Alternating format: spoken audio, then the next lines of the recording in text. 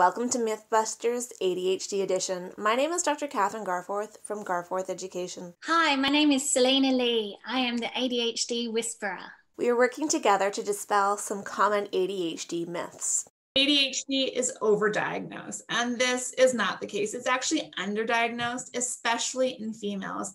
And as we're learning more about ADHD and its various presentations, we are realizing that it is underdiagnosed, and there are individuals that have ADHD that have been masking it and figuring out ways to make it work, or they've been self-medicating and having issues with addiction, where if we're able to identify the ADHD and help them support their weaknesses, and they'd be able to succeed on a bigger level.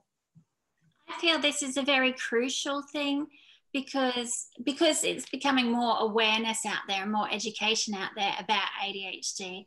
Sometimes when you mention ADHD, there's a roll of eyes. Yes, everyone has ADHD. And even the GPs, even the doctors, they're like, oh, it's all overdiagnosed. But if they understand that if they got them early, if they diagnosed them early, they wouldn't be self-medicating. They wouldn't be, there's, 5% of the population is a very conservative estimate for ADHDers. And yet 25% of the prison population is ADHDers. And that's around a lot of the countries. I've gone and looked for the statistics.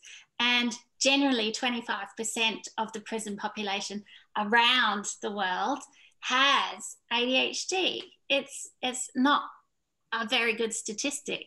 So something's gone wrong. We haven't identified and we haven't put in support structures and we haven't helped those people because it is a neurological disorder. It is a struggle, and we've left them to their own devices, and they've come up against some struggles and ended up in the wrong place. I feel very strongly about this one.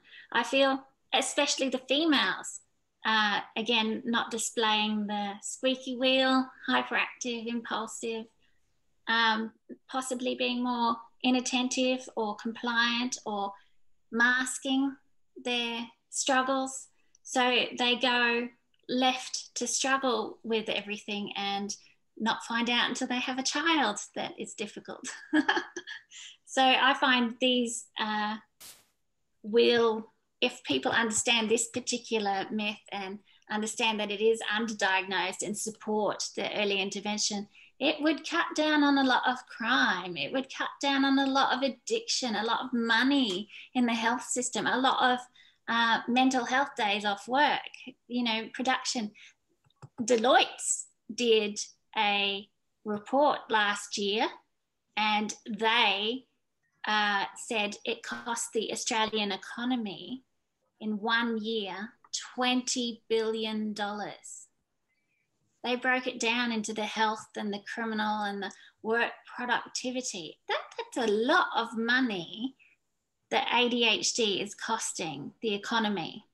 And if we directed some of it into the support structure, you might not have as much addiction of illicit drugs and alcohol, or even family violence, because we have quite a lot of issues here as well with that. And there's some statistics out there that 50% of the court-mandated anger management courses end up with ADHD diagnosis.